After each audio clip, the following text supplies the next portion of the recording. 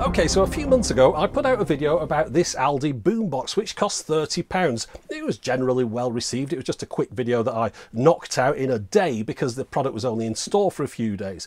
However, it did draw the wrath of a number of people who were very upset that I hadn't said don't buy it, you should get an old boombox, replace the belts, or get an old cassette recorder because they're much better than this kind of nonsense. And I've got half a dozen videos like that in my back catalogue. If you look on the channel, you'll see I've got plenty of cassette videos, and I'll always say in them, even in this one I said, you're better off getting an old device. My cassette recorder player thing in my hi-fi, my main one, cost me about £600, but it's a really good quality model from the 1990s, which has all the features on. So yes, let me just say that up front before anyone repeats this back to me, even though I've said it to you now, you're better off getting an old cassette deck and doing it up. Right, now I've said it, let me show you some more cassette decks that I've got, or boom boxes I suppose. Because after that one came in and went out of the stores, people said, well, what can I get instead of that? Is there anything similar that's new that I can get? Well, on eBay, sorry, not on Amazon, you'll find this one, the Sony CFD S70. This has been on there for a year and a half at the time I'm recording the video now. It came out in 2016, and it's a FM, AM radio, cassette and CD player. Today, the day I'm putting this video together, this costs £50 on Amazon, which doesn't sound bad at all, as long as it's not a complete waste of time. So I thought I'd pick one up and we'll have a look at it together. This one is actually a refurb. I got this on eBay a few weeks ago and it cost me, I think it was £25 including delivery, because I'm not really too interested in this model. The one I want to show you is the one that came out after this, although it's not available in the UK or US and elsewhere at the moment. The one that I'm showing you is this. This is the Sony CFD S401, only available in Japan. Came out a few weeks ago, perhaps a couple of months ago now. Same thing, FM, AM radio, cassette and CD player, but it's just the next model up. It's like the one after that. So what we're doing here is we're going to be looking at these two models and I'll just see how good they are really. But yeah, again, if you can get a good old machine, you'll get a better one than these, because nobody is licensing the Dolby noise reduction system anymore, for one thing. So neither of these decks will have that on them. So if you want that, it's going to be on older equipment, and things like the ability to record onto chrome or metal tapes and things, those are all on older machines as well. Also, a lot of the mechanisms in these cassette decks seem to come from the same factory in China. And okay, everything's made in China, but this seems to be particularly low-end China type stuff. So I'm hoping these are going to be at least a decent quality. And one thing we found out about that Aldi model after I'd done the quick video was that it was actually mono. Both speakers played the same thing. It played the whole track, the left and right stereo tracks, but mono, so both speakers were the same, which is only something that I discovered after I put the video out because it was a rather quick one. So I'm definitely going to test that on these. I've got some tapes that I can pan from left to right that I've done on the recordings, so we'll make sure it comes out of both speakers differently this time. So let's get on with it.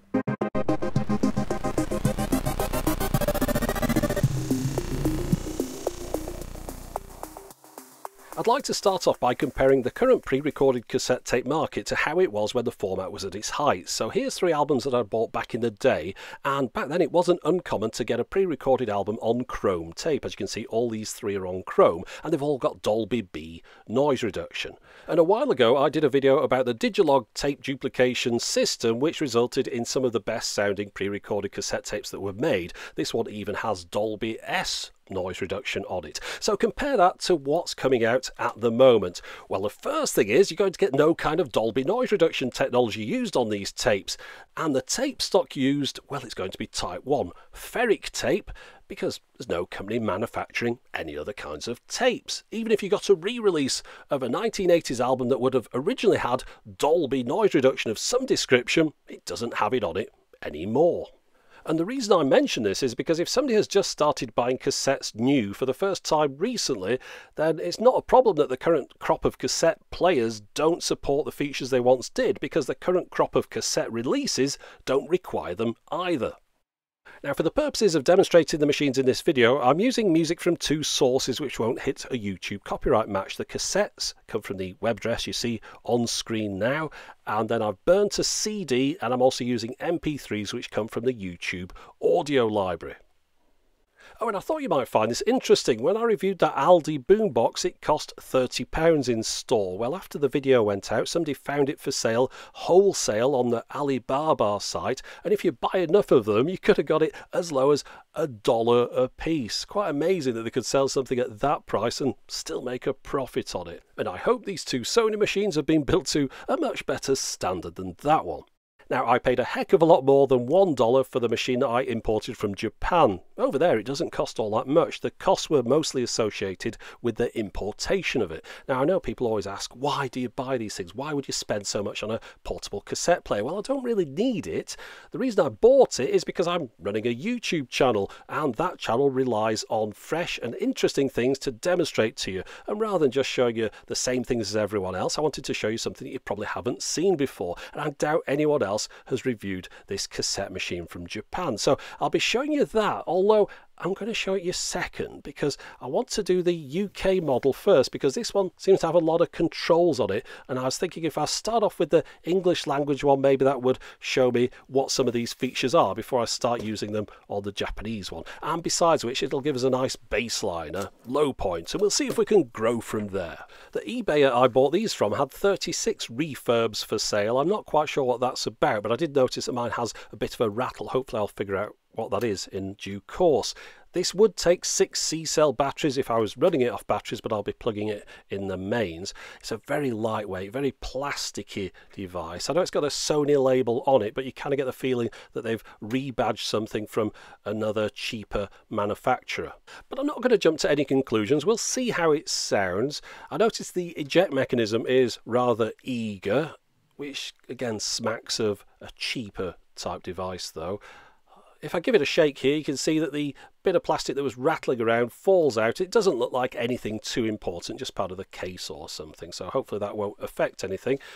They include the instructions with this, and it's one of those large Sony fold-out instruction documents which are a little bit annoying to read. I've got the power cable, which is on one of those IEC C7 figure of 8 type connectors at the end, so I'll just plug that into the back here, and you can see the display is now on. So let's put a cassette in here, we'll see how it sounds. I wanted to show you the cassette mechanism, but I can't really get a good angle on it. By the way, ignore the dust that's on this. I was doing something before and it seems to have got on the case. It's cocaine. No, it isn't cocaine. I was cleaning the worktop with, is it Jif or Ziff or something? It seems to have created some dust. But anyway, notice it jumped straight into trying to read the CD, but of course there is no CD in there. Now, if there had been a CD inside, the controls for it are on the right here. However, I've also noticed there's an audio in button. Looking around the case, I found the audio in socket on the left-hand side next to a headphone out. Notice the cassette buttons on the top are reversed from what you'd normally expect, and of course that reflects the cassette mechanism's orientation, but it is a little bit unusual to be pressing a play button that's pointing towards the left. Anyway, let's press it and have a listen.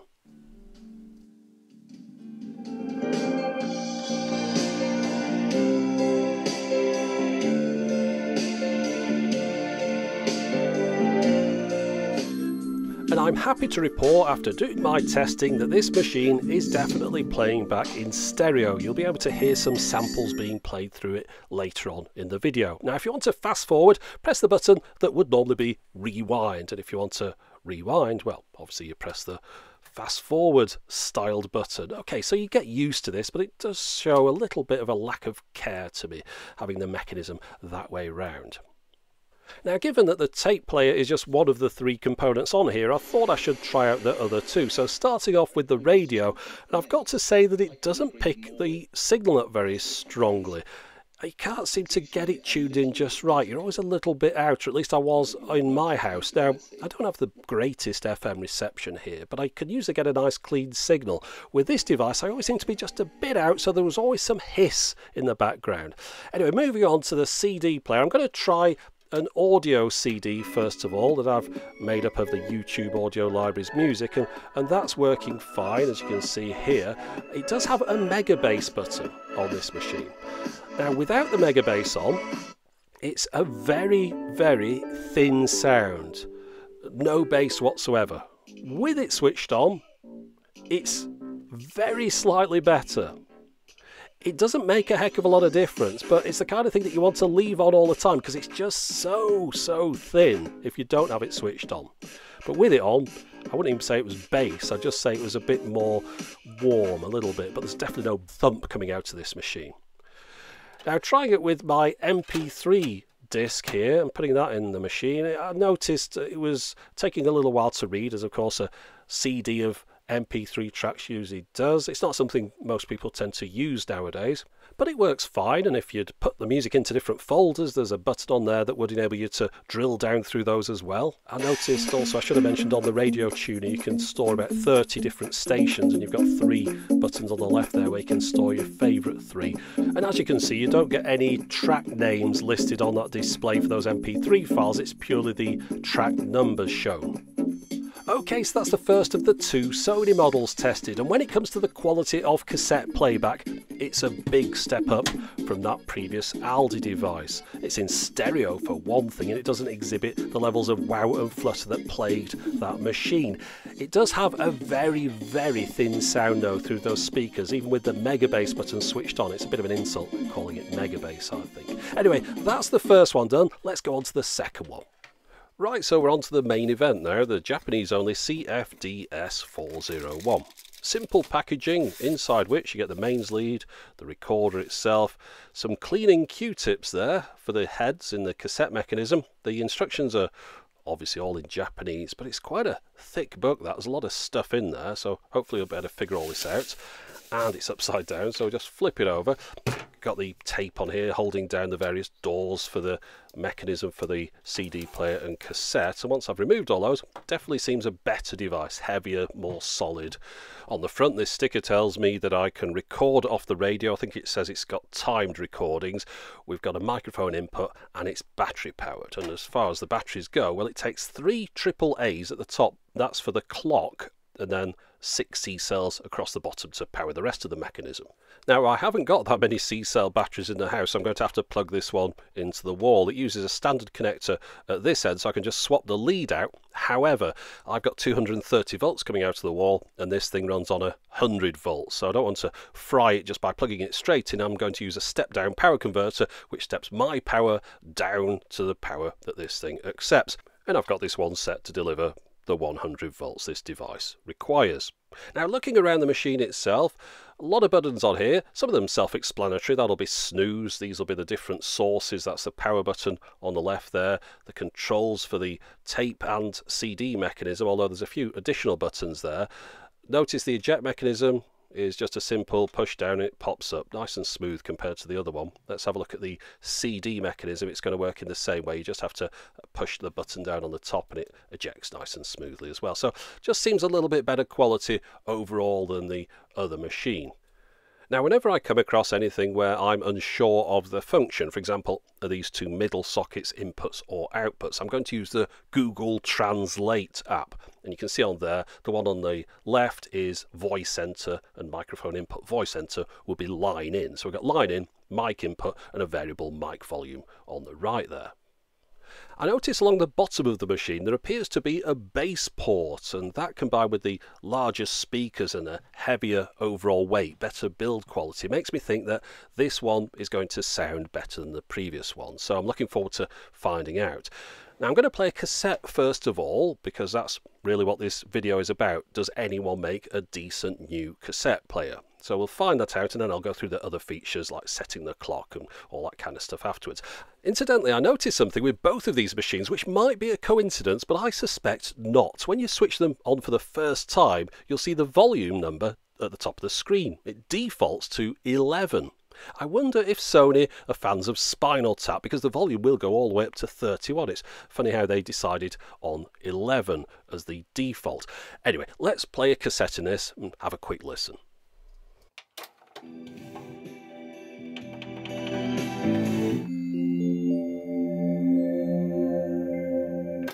Now, later on in the video, I'll play you back some samples I've captured over the headphone output, but first off, I can confirm, yes, it's in stereo, And yes, it sounds a heck of a lot better than the previous machine.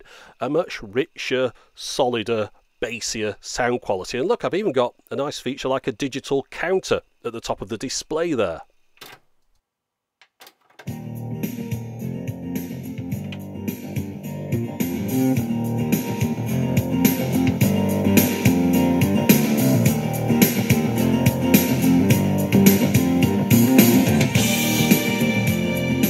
And it also plays plenty loud enough without distorting the music. It's not going to blast any ghettos, but it's suitable for playing anywhere around the house. Now, I'm trying some of the other features out, like the CD player, which is working fine. We've got a countdown sleep timer we can activate on that one as well. You'll notice on the display here, I've got standard digits again. There's no text information that shows on this display for either CDs with text or MP3s. It's just your usual track number and timers.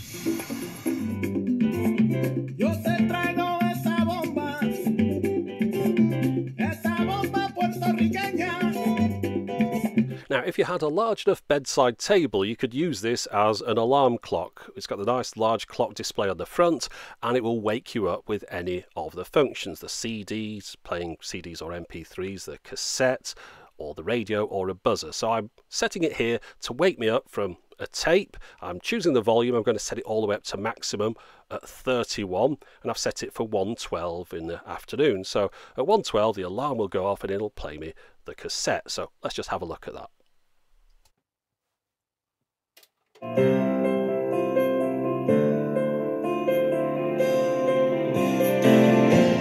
For the sake of completeness, I tried out the radio on this one. It works on AM or FM. I only really pick up things on FM around here. And I can confirm it tunes in much better than the earlier device. I'm not getting the same issues of background hiss here. I'm able to get nice clean signals. And how often do we see category 5, which is 160?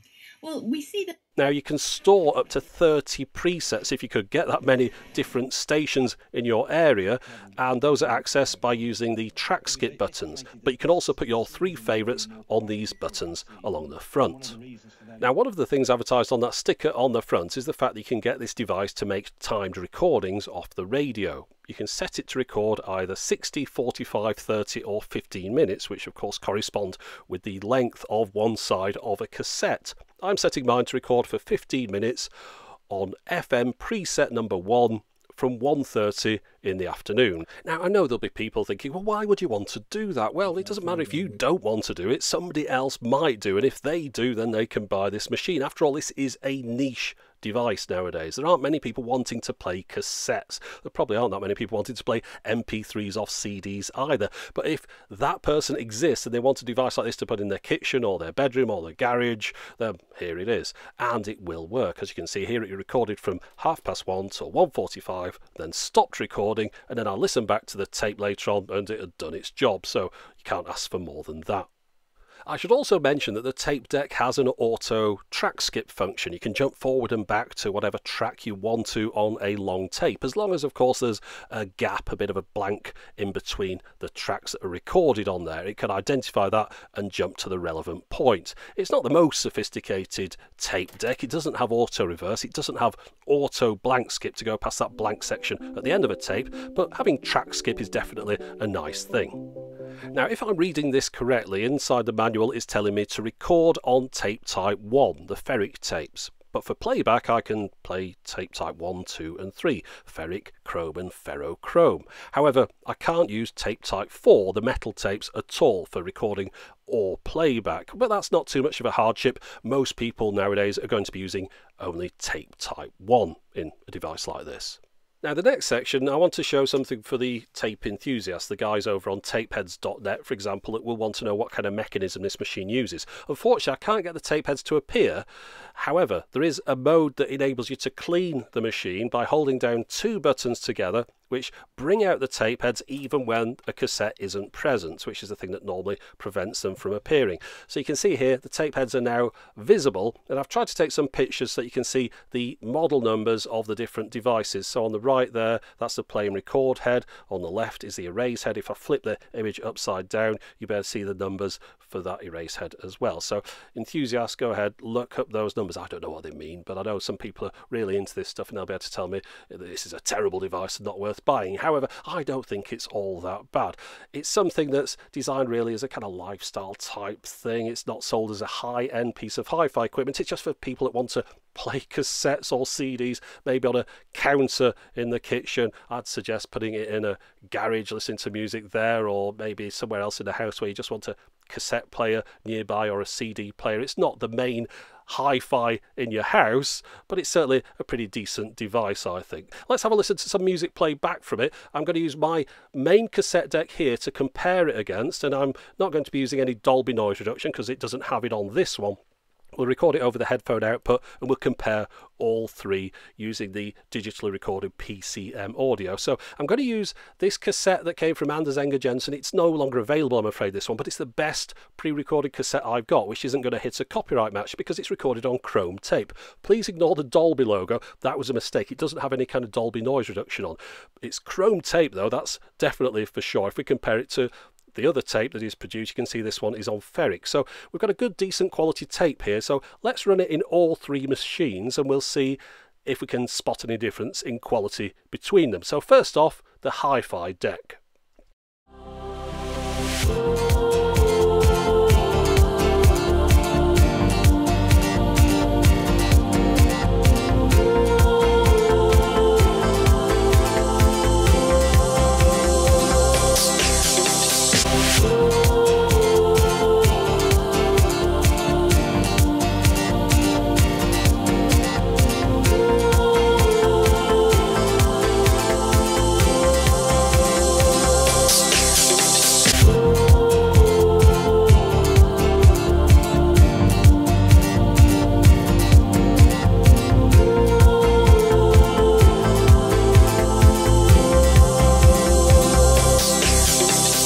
It's like the song that never starts. But anyway, we've got the two devices here that do sound very similar over the headphone output. I've got to say, through the speakers, completely different to one another. But over the headphone, not that much difference. However, the Japanese model does have more bass to it, as you might have noticed, and that's because it seemed to have a mega bass that's always on. There's no way to switch it off on this device. So I thought I'd go back and put the mega bass on the original one and re-record it with that. So let's just have a listen.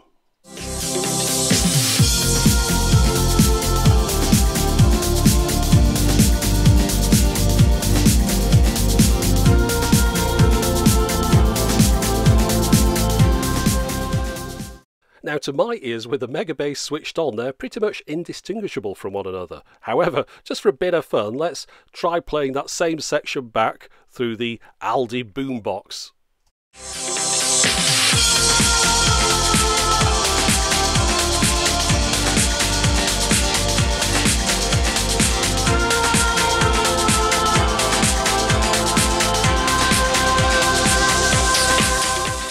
Now, I found that one very unpleasant to listen to. It made the fillings in my mouth tingle. It's just so metallic sounding. Anyway, we'll move away from that. We'll have a listen to the other ones now, but we'll listen to the section when the music fades away, just to hear how much background noise there is.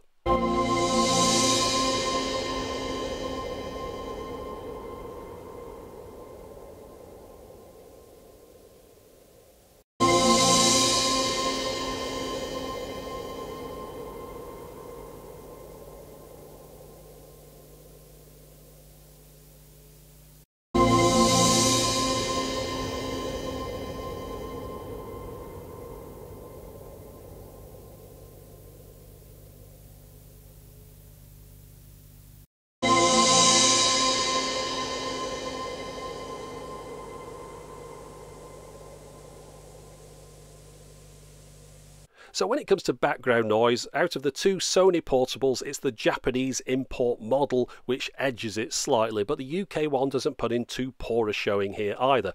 But this is over the headphone output. When it comes to listening to these devices through the speakers, which is really what the majority of the use of these is going to be for, the Japanese one just sounds so much better, a much richer quality of sound compared to the UK model, which is also very lightweight, bit plasticky, low on features compared to the Japanese one, which has all those additional features like the track skipping. We've got the soft touch controls. You can use it as an alarm clock to wake you up to any of the different components on here. Really nice machine for the price that it costs over in Japan. But I've got to say, in my outro here, I might sound a little bit negative on the UK one, and that's because I was really comparing them at the time over the speaker output rather than the headphone output. But anyway, here we go. So that one turned around in the end. I really wasn't expecting it. I was thinking that both the devices would be pretty similar to this one, although I knew this one had soft touch control, so I was hoping it was going to be a little bit better, but I was surprised at how different they are. In fact, this one is a little bit less than I expected. Very lightweight, very thin sound, and even the radio doesn't seem to pick very much up. It's always got a hiss in the background, so I couldn't recommend this one. I paid £30 for it, and I'm not even sure it's worth that. On the other hand, if this model was available in the UK and they sold it for, say, £50 to £70, I'd recommend it. I wouldn't recommend doing what I did, though, and getting it from Japan. I bought it from Amazon in Japan, and then there was an intermediate shipping company, and there was costs involved in that, and the import duties and the postage. So it's about £150, £160 by the time it got to me, this thing. Although in Japan, I think it works out about 60-ish or something. So if it was in the UK and it was available at £60, £70, then I'd definitely recommend this one. Of course, it would help with all the buttons being labelled in English as well, because it does take a little bit of time to figure out. You have to hold some down, hold two together to do certain things. But the sound quality on this, for what it is, I'm not comparing it to the very best cassette players ever made, but for what it is, it's pretty good. It's got a decent, rich quality of sound on here. I like the nice big display on the front. Of course, there aren't many people now playing CDs, cassettes and listening to the FM radio. Well, I know there's people listening to the FM radio, but you tend to do it in your car. But yeah, for people that want to do those things and want an alarm clock that can wake them up with a cassette or radio or a CD player or MP3s off a CD, well, it does a really good job. So what I'm saying is, don't buy one yet, but if you keep your eye on Amazon, hopefully Sony will start selling this model in the UK at some point, replacing the older one. And unlike that one, which is pretty nasty, this isn't bad at all. In fact, yeah, thumbs up on this one. Well done, Sony, for actually bringing out a decent cassette player. It's not something you see very much nowadays. But that's it for the moment. As always, thanks for watching.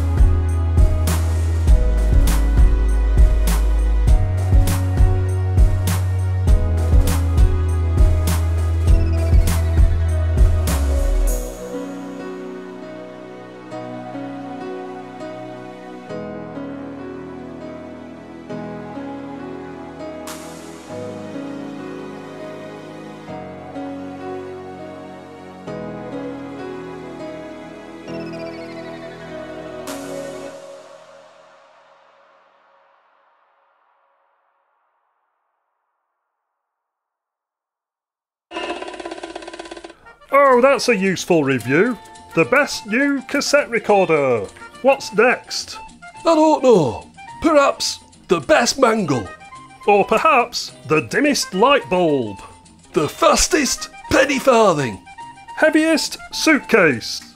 Best BlackBerry phone.